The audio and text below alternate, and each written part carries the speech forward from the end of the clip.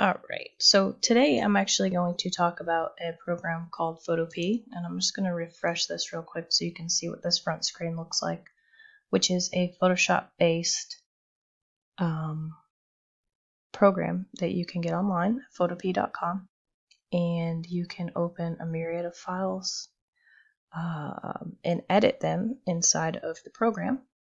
And I specifically today want to talk about mockups. Before I discovered smart mockups, what I was doing, and you can see this is old branding, so I don't do this anymore. Old logo, old branding, old colors. Is I used to take t-shirt mockups that were in JPEG, high quality JPEG format, and I would overlay them on my ratio size for whatever site I was posting on, and then I would take a design basically, and I would design it, copy it, I would paste it, and then basically put it where I want it to be on the shirt and save this as a file to post on whatever website I was posting on. It wasn't very time consuming, but I didn't really like the digitized feel to it, so I was looking to see if there was anything else out there. I've mentioned Photopea a few times to people in Alicia's group, Etsy Passive Income, and also in my group. And I'll be talking about Photopea in some blog posts moving forward as far as what you can do with it. I generally just use this for mockups and creating patterns, which I will cover in another tutorial. But for now, we're just going to talk about mockups, and I just wanted to go over and show you guys where I get a lot of mine. I do use design bundles to purchase a lot of my mockups in. Freeman Studios, one of my personal favorites. He has a ton of mockups, and these are all smart mockups. They look a little high priced, but the thing is each one comes with several different templates. I actually just used this pregnancy template for some of my maternity shirts that had some really good stuff. These kids t-shirt mockups I actually use for some of my twin bundles, and I have just recently purchased, and they have like family mockups and theme related mockups, different types of clothing, and you really can get a lot of bang for your buck with these, and they are cool. It's a really cool way to showcase your product. Today I'm actually going to go ahead and use the Halloween mockup. These ones were actually really cute. And instead of them providing, this photo as a flat layer JPEG, you actually get these files in a PSD format, okay? Which means you can take any of these and you drop your image in, and it shows up like it's realistically on the shirt, which is really neat. So it kind of contours with the curves and the wrinkles and the body shape, and I just think it's, a really cool way to showcase your product. So we go ahead and open up the mockup. I'm going to go ahead and just use the, I label all these. The one decline I will say on the files is that he labels them however many they are, starting with 1. So it's 1, 2, 3, 4, 5, etc. So I usually go in and open up each one and, kind of say what they are. And you could see my spelling errors, but I mean, it's not for show. So as long as I understand what it means, that's all that matters. So we're just going to use this guy right here, okay? And just to kind of go through, you can see how he's organized the layers into his shadow layer, his light layer. Here is the place your logo layer, and this is actually the one that we're going to be manipulating with the smart object. And a smart object is denoted by this little rectangle right here, okay? You can also change your t-shirt color. I don't mess around with this too much, but if you do want to do something like that, you just double click and you can go to color overlay. You can change that color, okay? All you do is click here. We'll say we want black, click OK, and then you just click the eyeball here to make that visible, and our shirt is black. And you can mess around with that a little bit. You can change the opacity of that so that it's more of a gray color. You can change the color overlay so it's different blending modes. And sometimes I'll use the dissolve mode on certain colors to show like this grainy look, almost like a heather look, depending on what color you're using. But I'm going to go ahead and turn that off because I don't need it. I just generally use a white background. If you remove the t-shirt layer, it's actually going to take the t-shirt away itself. So I don't know if you notice that slight change there. Here it is off. Here it is on. Off. On. Okay. And then the background is not detachable. So that's one thing about this one that is, sometimes for people that's hit or miss, they don't want the background. They just want the white with the body. That's not the case with this one, but there's a lot of different mockups out there that you can use. So before we get into the smart mockups, one thing that I always do when I'm going to go through and do this now is I always make sure that I have my watermark included, and I just take a very basic design. You want to go up to image and change that image size. So right now it's pretty big. And sometimes you have to play around with this to figure out what size that is going to fit appropriately on your canvas, depending on how big it is. You can check to see what your canvas size is just by going to image and canvas size, and it'll show you that this is 4000 by 2667 pixels. You can change that to inches. It's about 13 by 8 or 13 by 9, so it's a 1.5 to 1 ratio. Okay, so 4000 pixels, you figure in half, that's 2000, and half again, that's 1000. So I'm gonna go ahead and size this to 1000. Okay, you're gonna go over to your layer, your background layer, right click on that and click duplicate into, and it's going to pop up with this pop up here, and you're just going to want to click on the file you're manipulating and click OK. What that's going to do is it's going to transfer this, and see, this is a PNG, so it's a transparent background, into this file, right? So there it is. Okay, and then you just want to place that wherever. I'm going to go ahead and throw it in this bottom corner. You can see it's right here. Turn it off, turn it on. I always double click on this for the layer style, and I change my opacity down to, like, I don't know, somewhere usually in the 40s. I'm not ever like, oh, it has to be this number or whatever. I just kind of drag it until it looks good. Click OK. So it's subtle, but that way if somebody shares your product or shares your mock-up, pins your mock-up, it goes somewhere, you have your branding located on the picture itself. Okay, so that's the first thing I start with, is I always place my logo, because generally when I'm doing these, I'm doing these in batch. So what that means is I take anywhere between 5 to 10 designs that I've done, because I batch design, and then I'll create 5 to 10 mockups in a row. So I'm going to go ahead and open up 2 Halloween files, and I am going to open up,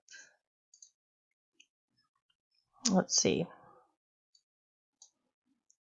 I'm going to open up Official Candy Inspector, and I'm going to go ahead and open up Boo Felicia, because I've been laughing about that one all day. And again, you're going to want to do the same thing. You're going to want to go to the image size, and you're going to want to resize it. Okay, now usually I'll start off with about 600 pixels, because I do make my files very large. I keep that DPI at 300, so you can see it's going to shrink that way down, but don't be concerned about that. Okay, it's not a huge deal. I'm going to start at 600 and see how that goes. Okay, and to get your smart object opened up, what you're going to want to do is you're going to want to double click on your rectangle. Okay, and that's going to open up another file. You can see here they already pre-populated this particular mockup, and you can see that it's already on the little boy's shirt. You can turn this on or off. Okay, I like to leave it on because it kind of gives me a point of reference. One thing I like about these is they do save the t-shirt contour in here, so if you look at this, you can actually see where his shirt, you see how that is? And it shows you where the lines are too on his little tie there. And you can see how that's going to fall out. So you really don't need this on at all, but I like to use it as a placement reference. You just want to make sure you turn these layers off when you save your smart object, or else they're going to show up. I'll show you what that looks like. If you go to File, Save Smart Object, or hit Control S, you'll see Smart Object updated. Now, because I saved this with the t-shirt contour, guess what? It's going to show up now. So if you click back on your regular file, you can see those t-shirt contour lines, right? So I'm just going to go back and I'm going to actually remove both. We'll save it blank, okay? I just hit Control S there, Smart Object updated, and it's blank, okay? So we're going to start.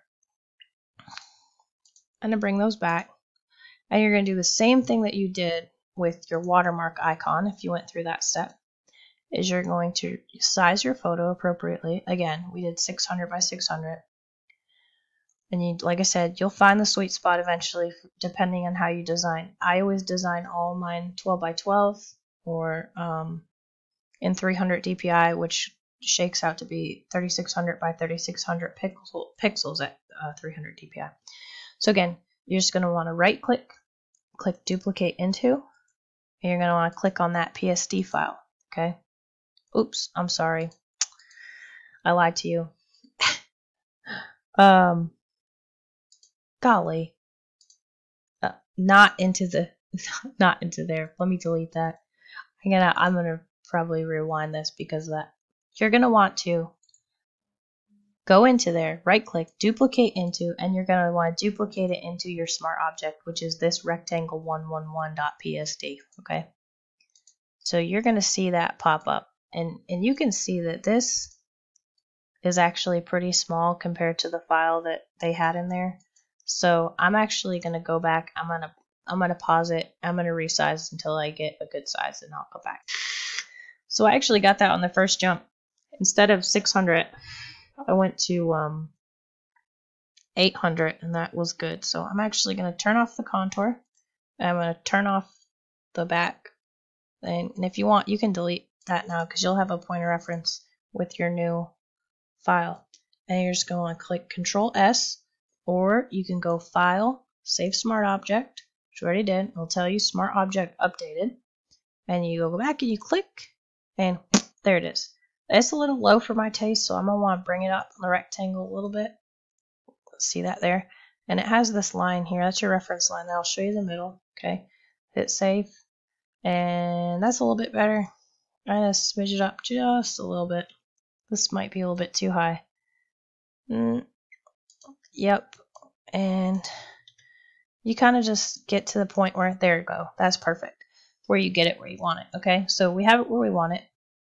At this point, you don't need to do anything else. You just need to get the file right in the format you want. So you just go to File, Export As, and you have all these different options. Okay. Obviously, I'm just going to go into a JPEG. Okay. Now, I always put my quality to 100%. I don't want a file this big, so I actually half it. So again, that's a personal preference. They'll do the ratio for you depending on what it is. Now, you can drag around and see what this looks like. Now, remember what I told you before. You actually can see the contours of the shirt. And if you see if I can get into it at a bigger size, so you can really see what it looks like. If you look closely, you can actually almost see the material of the shirt when you get really, really big. When this is a 3:2 ratio when you get that big. But again, I'm going to half it down to 2000. And I'm going to click Save. And it's going to export into my downloads. The other thing I forgot to mention is you can double click the panel and type in whatever you want your file name to be, and then when you export it, it'll save it as that file. So I'm just going to go ahead and do that, and you'll see that right there. So I'm going to go ahead and do that again real quick. For this file, like I said, 800 was the sweet spot for me. You're going to want to right click it once you get to the size you want, duplicate into rectangle 111, which is your smart object. And again, you open that smart object by double clicking. Okay. You see our design is right there. I'm going to center it And since I have my pointer reference from before, I'm just going to go ahead and drop that there. I'm going to go ahead and delete the background. Control S to save. And see what that looks like. Really cute, right? I can go ahead and save this file. So I will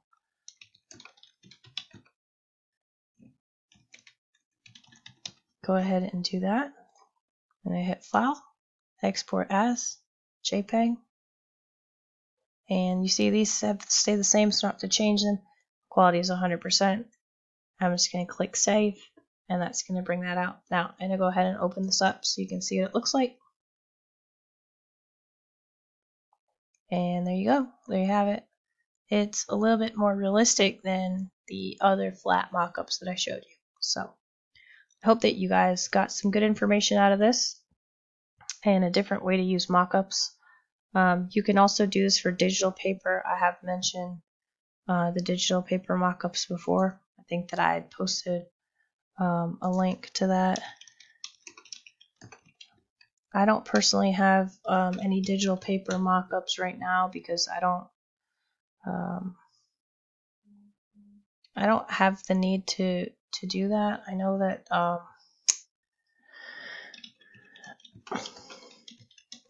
my featured designer Tamara has some digital paper mock-ups in her shop, and they're really cool to use. They are smart mock-ups, so it's the same thing. You see how these 10 panels are all separated. You just would double click on that layer, it will open up. You'd paste your pattern and then it will show up like her other papers and patterns do, and you can see how that looks here in her 12 panels, which is really cool. So you can actually show how they look. If you need suggestions, feel free to comment and I can help you out. Don't forget to check my blog out. Click on the subscription button if you are getting something out of this. Feel free to add a comment below. And I hope that, again, you guys got something out of this and that I've helped you along your way. I hope everybody has a great night, and I'll talk to you soon. Bye!